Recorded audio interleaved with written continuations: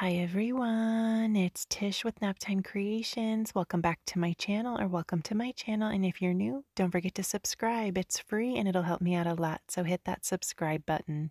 Today we're going to be making some rainbow glitter holographic resin coasters. So let's jump in and get started.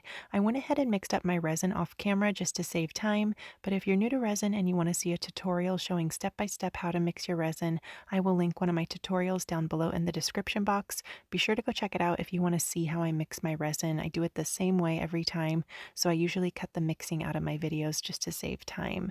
So I went ahead and mixed up some red, orange, yellow, green, blue, and purple glitters. These glitters are from S RESIN. They come in a set of like 15 different colors. I'll link them down below.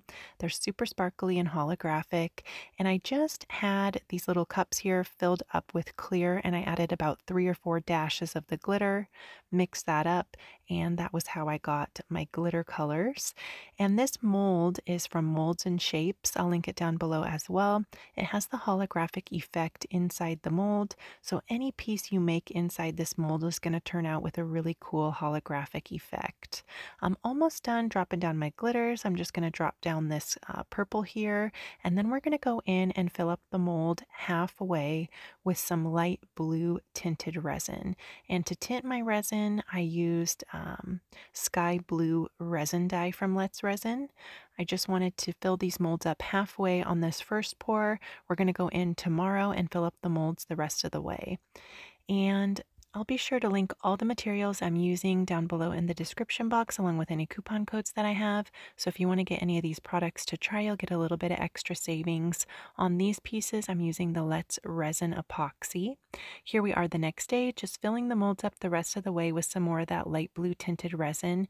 And I poured these in layers because I didn't want you to be able to feel the texture of the glitter on the back side of the coaster. You don't have to pour them in layers if you don't want to. You could totally do it all in one pour if you wanted to.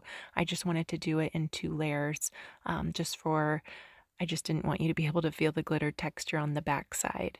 I'm just going to smooth out that clear, hit it with my heat gun to pop bubbles, let it dry overnight, and here we are ready to demold them. This is such an easy project, and they turned out so beautiful. I just love the rainbow colors.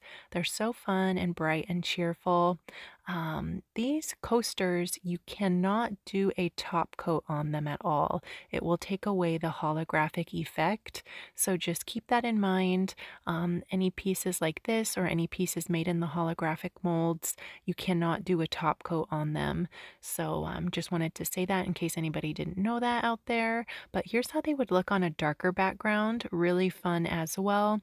So if you wanted to pour in layers like I did in this video, that second day you could go in and just add a black, or I think even like a dark blue, like a sapphire blue would be really pretty as well.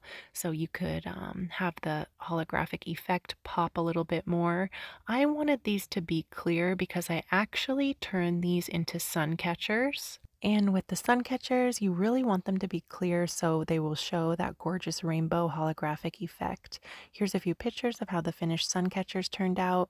Let me know what you think. I hope you give this a try. Let me know if you have any questions down in the comments, and don't forget to subscribe to my channel if you're not already, and go check out a few more of my other videos. That would really help me out a lot. Helps out my channel if you watch a few of my videos back to back.